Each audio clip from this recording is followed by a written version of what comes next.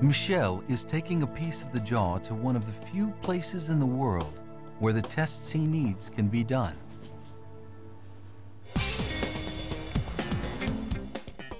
The Max Planck Institute in Leipzig, Germany, is one of the world's foremost centers for human evolutionary studies.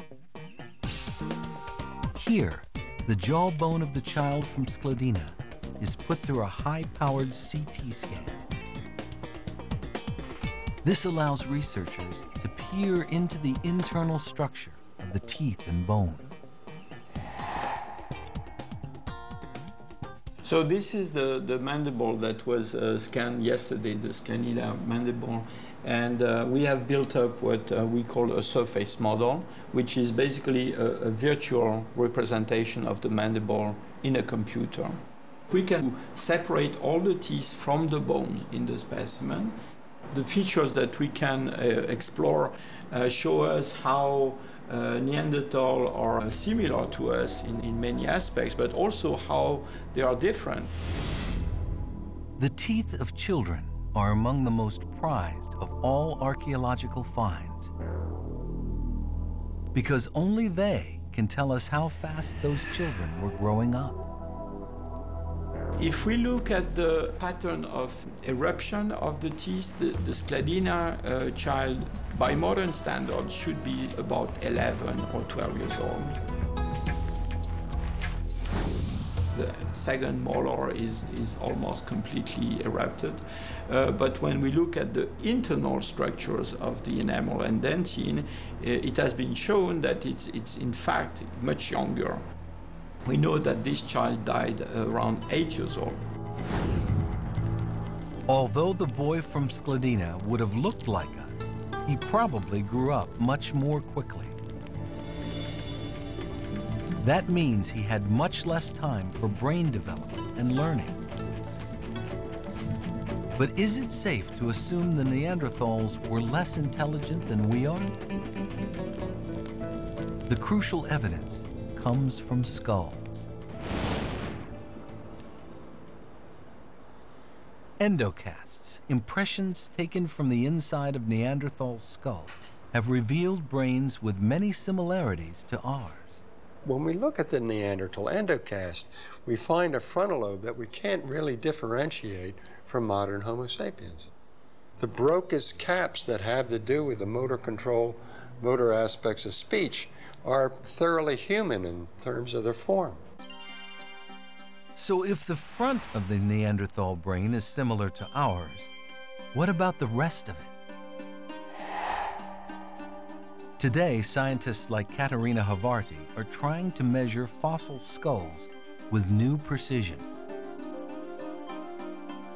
She uses a special instrument to digitize the skulls and create perfect three-dimensional images. We've known for a long time that Neanderthals look different from modern humans ever since they were first discovered and described. But the question then becomes, what does this difference actually mean? This is a digitized 3D image of our own skull, with its characteristic high dome. By contrast, the Neanderthal skull is low and elongated, possibly indicating a different brain shape. The parts of the Neanderthal brain, called the parietal and temporal lobes, may have been slightly smaller. That small difference could have had a large impact on their mental ability. There are regions of the parietal lobes and the temporal lobes that are very important in cognition, particularly in terms of language, in memory, in remembering spatial locations. The reduced size of those regions of Neanderthal brains might be a sign of limited thinking powers. But the boy from Skladina's jawbone has more to tell us about other limitations. Back at the Max Planck Institute, Mike Richards is delving even deeper into the microstructure of the bone to find out about his diet. The food we eat leaves a chemical signature in our bodies. These signatures are incorporated into the protein of our bones. So what we do is get the bone and we take that protein out and measure those signatures. We can work backwards and say this is the food that this human ate over their lifetime. He's discovering that Neanderthals were almost exclusively meat eaters, although there were many fruits, berries, and edible roots in their environment. We don't see any evidence that plant protein was at all important in their diet. And it doesn't look like they had marine food at all. They were hunting large herbivores like bison or reindeer and things like that. They were carnivores, with a diet closer to that of a predator, like a wolf, than a human. And they showed few signs of change, no matter where they lived. So far, we've measured the type specimen from Germany, the Neanderthals from Skladina, Neanderthals from France and Croatia over about 100,000 years. And in every case, in all these different environments, the Neanderthals do the same thing. So the bones of the boy from Skladina and his people are revealing important clues to Neanderthal behavior. They did one thing, hunting large game, and they just kept on doing it. For hundreds of thousands of years. Their technology tells a similar story. Neanderthal technology is quick and dirty. It's simple. There's very few tools that Neanderthals made that one can't copy in a few seconds or even minutes. Although they hunted large animals, they didn't have throwing spears or arrows. None of the stone tools that the Neanderthals made are of the size and shape sufficient to be a projectile point. They're all too big, which suggests they're either knives or tips of thrusting spears. That meant Neanderthal hunters had to get close to their prey to kill them, which made hunting a risky business. Most Neanderthal male skeletons have multiple fractures. Neanderthal lives were tough, and they were short. Their skeletons tell us that very few lived beyond the age of 30. But as a species, the Neanderthals were long-lived. They lasted for almost 400,000 years. That's twice as long as we have.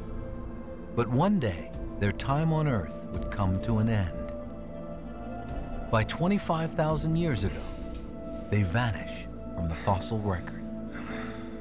So what happened? To find out, we have to return to Africa.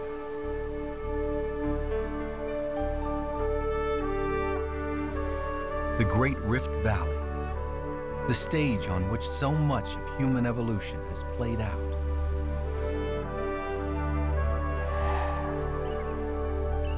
It was here, millions of years ago, that nature began its grand experiment with creatures like Lucy, who walked upright.